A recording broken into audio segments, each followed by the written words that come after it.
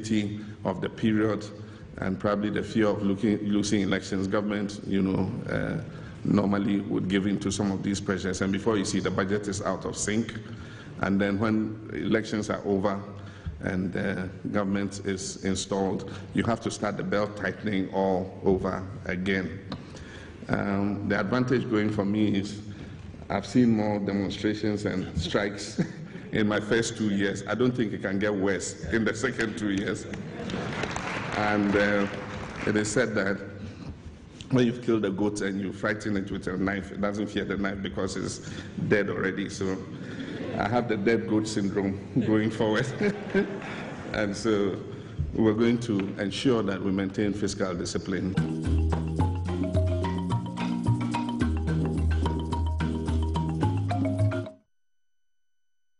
Often what has happened is in election years, trade unions and everybody sees that government is in a vulnerable place.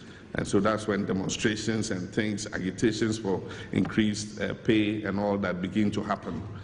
And because of the sensitivity of the period and probably the fear of losing elections, government, normally would give in to some of these pressures. And before you see, the budget is out of sync. And then when elections are over and government is installed, you have to start the belt tightening all over again. The advantage going for me is I've seen more demonstrations and strikes in my first 2 years. I don't think it can get worse in the second 2 years. And it is said that when you've killed a goat and you frighten it with a knife, it doesn't fear the knife because it's dead already. So I have the dead goat syndrome going forward. And so we're going to ensure that we maintain fiscal discipline.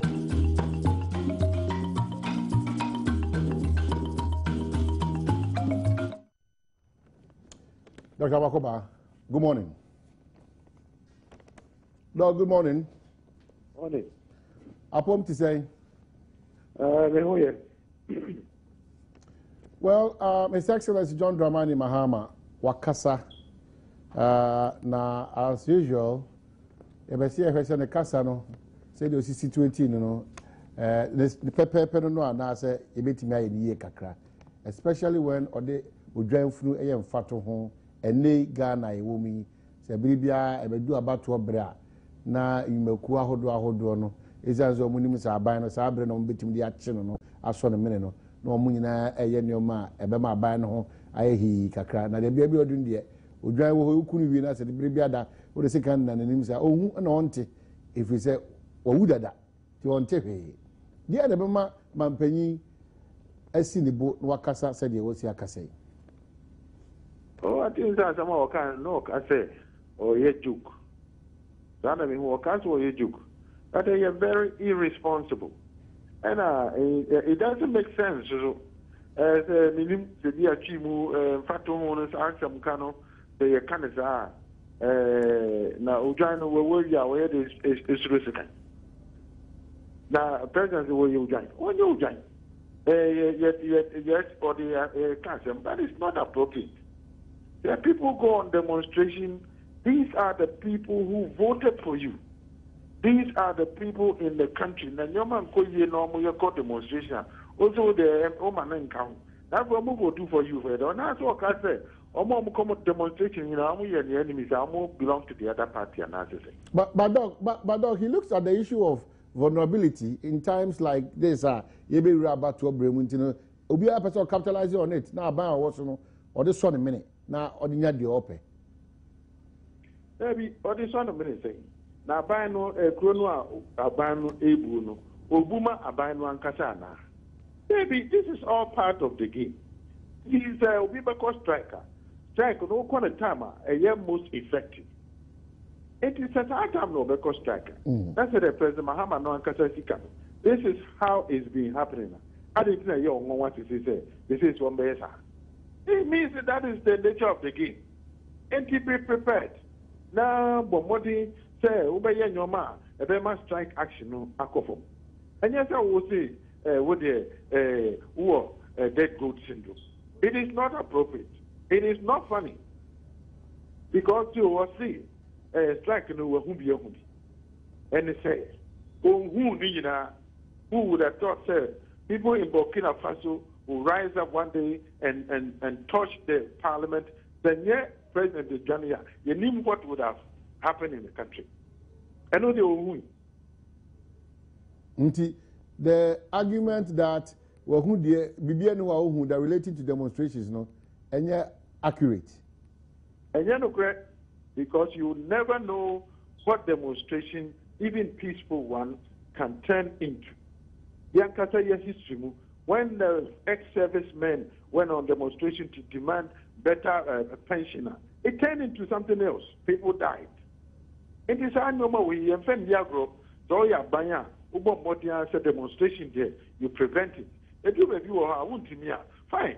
Can someone be manipulated peaceful? No more call your demonstration baby. Now, because I would have won for whom now, why not elect you president? Who elected you? Doc, but president, you know, sir, or a communicator, and you definitely on him the orca. And is it that out of order, sir, and out of way, sir, president, sometimes Ocean Nadishe, let me, Amas, Sem Kakana, say, hey, Kakrebana, you know, Harry Kakra. Oh, I didn't say. You say the Kesee communicator. What does that mean? So your president couple of years and answer saying, is that what we mean? I don't know what we mean when we say the president is a communicator. Why would he say such a thing? A self-inflicted wound, shoot himself in the foot. It's not appropriate any way you look at it, because it's a government of the people, by the people, for the people. Now, if the people go on demonstration, that's what they want to be. Happy, why are we rule for? Who are you working hard for? That's the question. It is not appropriate. Besides, politically, and yet, Papa, because a president always wants to get people on his side. Now, so I'll write you on one record demonstration in off there. How are you getting them on your side? But this is coming at the back of Brawasak or a comment about purposeless lamentations. And Kesee, the president knows what he's about. Oh, but whatever it is that he's about, politically, it's not good. It's not good for him. As I've said before, this statement is a self-inflicted wound. Why would you say this? What is the purpose? What do you achieve except negativity? Why would you do that to yourself? I don't think anybody wrote this speech for him. He was talking and then he added this to it. He thought it was funny because he laughed when he got there. So fine. But when you're president, you don't talk like that. You don't just say whatever comes into your head. Because Asem can be a headline news. Especially Wakojina will be krum. Now, Asem say now can about Wawukum. And yeah, Papa, are you telling the host and say we are unpopular in your country? And what are you doing? What is the point of it? Nasem no. Provocative, and I say we're taking Ghanaians for granted. It is provocative because trade unions should wake up. I say what or two Ethiopia. This is along the same line. Ethiopia Nebia no Akokano, Botswana or their big. Well, moving forward, no. What then do we suggest to the number one gentleman, especially? Bra Odin Komache Ghana for this year on what contum. If so be because any bready kind in so what call Ghana, Echo share Ghana for this year contum and Comono Abia, Imubino, Ghana for Binuma Kojina no Esi Bonnet. How do we suggest to the president say, Bra Odin Komobi attitude, no who nipa oye, no who semester soka? Well, we like several times to say, for any president, we are not just President Mahama. So, which they will say, you should not engage in loose talk. Your yes is saying a loose talk. And America said most likely nobody wrote it for him. Only Ghana for being fine. Now why would you say such a thing? And what you are don't talk too much. You cannot talk to people as if said, "We know now for being commodity." I said no to me can say no. Because you see, I'm sure somehow okay, the no himself reaction here. Come on, but you see, it's too late. It's come out, and in a way, it is indicating how he is thinking. At the demonstration here, of course, the last time was you were very determined because of demonstration. They say, "What's Ufi?" That face, that's my kind of person, and then say, I see. Well, Doc, yeah, ne no me musa say eba say Ghana 42 one wo fie no. How do you expect them to react? Not in the manner say be come after the president, but what should be the reaction? Obi beka say you will do some, obi beka say ene ye ni pe free adwuma hodom enam do so, obi beka say ene nyoma mo amia kakra. Ti se manpanyin kasa say ya na the pa na all patch Ghana for. What do we tell Ghana for? Ya dey efutu na be my home. Oh, I know dear. I'm sure say Ghana Nibia uti onwa woninyasa onwa befa na dwe. Say the president take na the kusia na abato onyesa. Say 2016 no election here. Is that all we think about today? 2015 is only in the 3rd month. He is thinking about 2016. Is that all we elected him to do, just to get prepared to run for another term of office? It is not appropriate. It is unacceptable. Dr. Bakobarope, Belgium, Yadasi, Ludo Ajun Chabe. Well, Nana, latter part now, Doctor Iya, no, I mean, if Nanado be General by a speaker, what else is he doing? It's 2016 elections. Until no issue. But many yajine walk when Bisu say, me and a missing Kasa no one te papa. Because I look or drive through the I am password Rosikai. Or drive through our wood year was Rosikai. And in you, it could be so say and pass a demonstration at you, a Dawson, a ye, and you will be a no so a demonstration. Asem ni bi ho kra betimi atena se aka na yedi hunahuna essence at any hunahuna bi bia na yede ta ye hunahuna e na meko demonstration asa obi afa wadwumam na we bia wo pam wa bi na wo tu fu no wo ka cha se nya botanya na obi ya medai wo cha wo ya medai ade cha wo ya edu bedu ba bia ka cha wo ba kwakọ so ebedu ba bia obehwe wani maka cha so wo ba kwakọ na me de mabra wo what I say but it depends on who you are any kwan ni ba bia e so ka no obekwa akono uka kira wo yire wo a wo ye manpanyin no uka kira wo yire se masa tisi ade me de mable wo mpa wo munyo mo ho nkra nya demonstration but as a president of a nation there demonstration no do so na etiwa I mean me anase se beka se ma so dwan fru there e ho no o there na me se no ankoyi nya papa doc analysis no say na say o beka che wa bontin se how no enunti ama watena si yie na fe o san beka se why so dwan fru a na se o person na dai na se the open na o ka kire ni enti so enti enya papa demonstration bi enu a wo boa so ha no a enka won nyina ho de nko onka ho asem what I say ade how de woni wo nkomo why so dwan fru ampa ka woni wo nkomo wo bi enu ha ne se me ya adwuma wo ha na de bia mu na mbo so de no obi aka cha obekwa akwa na o ka kire me say ha no a wo boa but wo de ho atete me ho ahi ho atete no obeka kire me say amen no but o ka say ha wa na wo boa ene ye si monte so bia no a wo ka ho asem no how whoever you are you feel it say ade na me ko ade na de nya Egypt demonstration tisi about na Mubarak amamogu njuri dog ba ya jun say ohun bibia nwi dey si wa Ghana am just onu ba ya jun am just say onu ba ya jun say but ohun bibia nwi Egypt ya de demonstration si wa Egypt ma sa de ne ba ya serious tisi mo no so ye de ne ade so ntu ka say de bi ke na de dan ya yi pom de yin na dan to tutu na na ya Adom na obi enwu afri mu oye kire ya de anya de papa any say so well oye kire ma strike doctor for ko strike ani pe o doctor for mo ko strike ya and also mo si monte so nya demonstration mo ko strike ani pe o enti doctor for ka mo wani na ye ho papa e wokroma enti say no kure say beti you feel my brother say onu kwa na mo person o kire say wo nim de o kire because in 2 years now wo kwa na demonstration atire obi ade dia especially when some of them are very political. Say political, oh my, and no what pro do I go on Eddie. And then they are bringing one also demonstration, the Abenti, and what didn't hold him be. But so can say a no crown and how now, because for me to be called a demonstration, a politician, but besides any person in the Koya, Nipasay, and the Koya. Now, who feels a demonstration? Yan. To be Bass and Crawford, the demonstration. Embassy for demonstration on both sides. 1760 your text message line is 0302-211-701 up to 4. Eda down for Jai Herbal Producers. But quick one from Paradise Resort.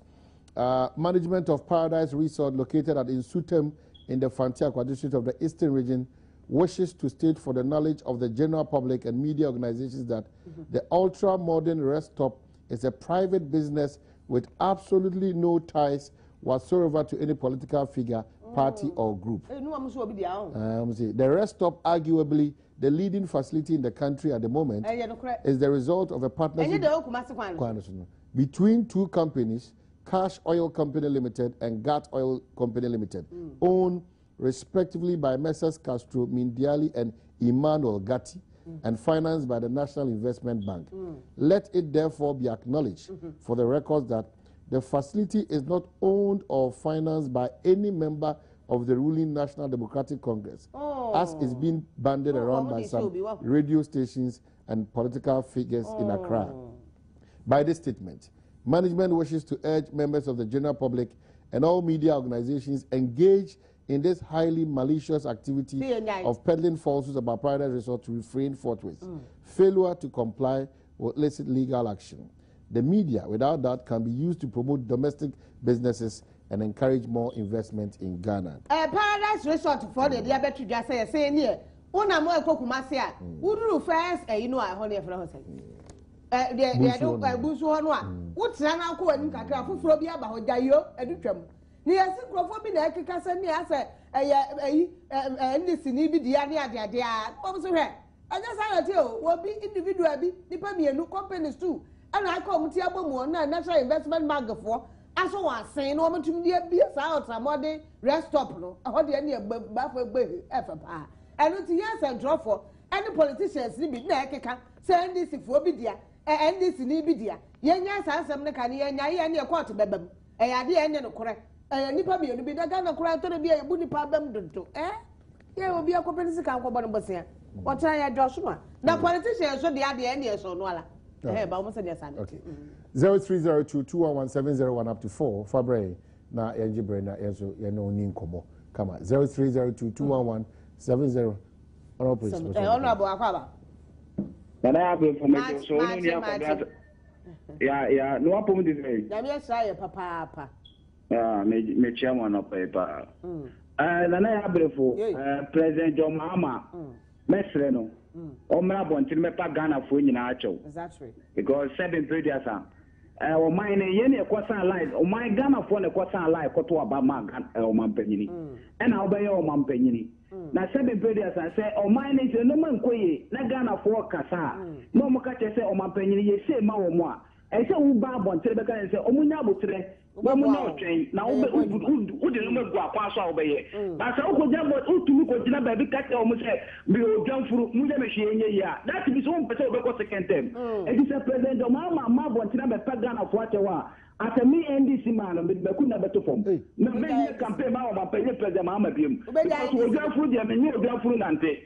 Make me know that we go and nanti enkomo. Next president Obama asemwe ati NDC for kasa ati Ghana for. Eto amra bontere no mra be pa Ghana for nyina cho. No ka che Ghana for say asemwe kan no wan kan ye. We nya gro die that's honorable president we dalan nya gro die. Dabi nya gro die. Oh we nya sresem. Known NDC. Nya sresem. Se na America na say nya sresem. Enya grodi no krasa jokes ho but nya grodi ni akwa ni ama Abraham yo ni akwa yo o se asema president kan no I said if Ghana for o se ya uruba kese obi ko demonstration kese who ya di na ye into no ko demonstration se na asa ko to team no on say supporters who go free say be adinu ye now what ya kotoko dey fa ho be so ka president asem me ja ye kotoko mai that we dey fa ho be ja ye kotoko asem mai ne ka president asem wow me kwa kotoko me dai inti oh okay so ya don furu a je o je Ghana fa uruba Ghana for mutu aba ma wono na President Kufuor time for demonstration, Ronald time for demonstration. Now at a minute time for demonstration. What time now? What do so no? Say there we no yet. Put in for demonstration no. Now what we are doing for just say right now say who check over your Ghana. Of you are the only say na check for demonstration. Almost can't see going. That's it. But because demonstration baby necessarily doesn't mean say the nipa na yenye. It could not necessarily mean so. Oh, Jonathan. Ye nama. Oh, na say o ma me nka bembe mi yiye. Ye nama Aisha Kande. Bembe. De Kande aka ho. Na ba. Don't ye. La roso. Sorry. Anapa we me nua president John Mahama amameraho. Oh. Amameraho papa. Apart from that me fa ho na matia anti me awo Winchi. Honorable SS Wahab, our assemblyman, Winchi Zungu, and a fair motion pa. Yes, Winchi Catholic. Catch your Musso Montuabano, Jonathan, what to say? 1446. Oh, yes, you are starting to cry. When you now campaign for you now, I swear there was you campaign manager, Mian Casamayu. Oh, fa. Medase. Me say na the NDC 40 year, NDC executive 8 year, me power match up. Say at least and you bia na say you pia bonten defend. And you bia president say oka, and say you na you pia na defend. The president can they meant to be honest with you. And excuse me with my work. Make I say the president is being run by Madaria. What me who are somehow can't do data. It's like those things that is being written is not being written by the president. So Mr. More training speeches and say, look, they are not like a idea. It won't bring. You're not away. We can't do any speech. Because from Kwasabo, the other speech when it is Ushokusha, name speech. What can any speech? Anyway, yes, you know. Okay, Jonathan, yeah, that's it. That Alex, young Kudina Mampo, that Alex. Yeah, you to organize that. Make your own catch a minute. Yeah, sure. Pum to say. I feel so about one money Mohonto. Yeah, that's so near to the year. Young Quay. And a fire was president at the Moko Sai. What's to Ghana? President of Ghana. Oh, no, what I got a pop bottom and park with your president. So I can say, Papa. Yes, I am Ghana. And then people 4 years they by election year and president the more to Ghana for your day. Then the president of Zambia say a limited will be at the Baba over Ghana so. Now all say to come about be able to about we want to hear. Anybody will not go to Kuma. And yes, to come about some near Kawaho. I come on, 6 games. And the other demonstration near the Baba. A business woman as a scammer and if a Korea ever to about we home, but never about Bakai. You now, yes, absolutely, me, I think what the Kumia, Yamna, Yabatle, Ghana for. I'm so Papa year grandpa you'll be how. Into Papa no question, so one question cannot and more. Now, you didn't see your support on that. Less no, dinner Samako, I had the now with your herbal products, or other about mixture and a bitters, open your biato. Mosaic pharmacy.